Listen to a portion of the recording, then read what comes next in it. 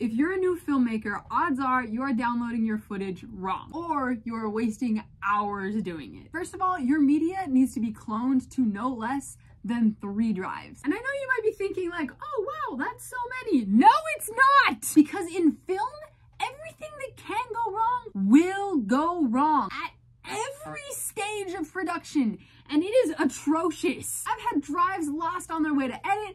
I've had drives that were corrupted because we looked at them wrong. You need clones. Now, if you're worried about all the time that's going to be spent downloading that footage, have no fear. One of your drives is going to be an SSD. I freaking love these. This guy speeds up the process exponentially. Here's what you're going to do. You're going to take your media from your camera, drop the cards straight onto the SSD using USB-C. And if you get this one, the SanDisk Extreme, it comes with the USB-C.